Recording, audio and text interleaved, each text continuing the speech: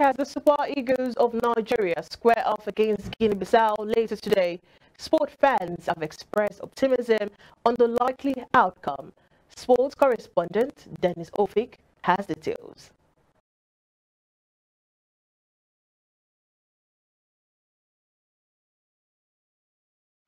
Nigeria can beat them too because I like their play. They play very well.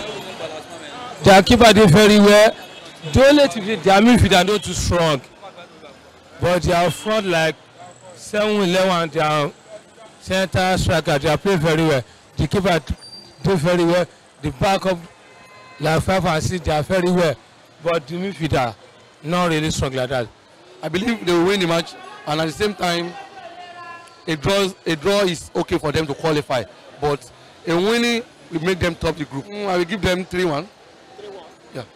Which of the players you expect to score today? I'm expecting Osimhen to score.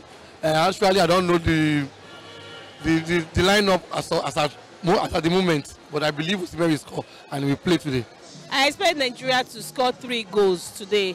3, yes. Those goals will come in the first half or in the second half? The first, let me predict, like the first half will be like 2-0, while the second one will be 1, which is 3-0, yes. Victor Osimhen or maybe Lukman.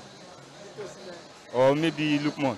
Okay. Either the two, we score. Do you see Nigeria topping the group at the end? I'm sure. I'm 90% sure. 90% sure? Sure, 90%. So if Nigeria doesn't get to win the game today, will you be disappointed? I won't be disappointed because the midfield is not that good. There's no a quality defensive midfielder or center midfielder. You think there's anything the coach can do to strengthen that midfield? The coach is not good enough. 100% and Nigeria go win. Show they win Nigeria, straight win in Nigeria direct. 2-1. Predict, yes, 2-1. I can't predict that one, but 100% I know that it's 2-1. Straight win in Nigeria. The Super Eagles of Nigeria currently occupy the 2nd position behind Equatorial Guinea, who will also play host Cote d'Ivoire by 6 p.m. Nigerian time today. Dennis Ofik reporting for iBrandTV News.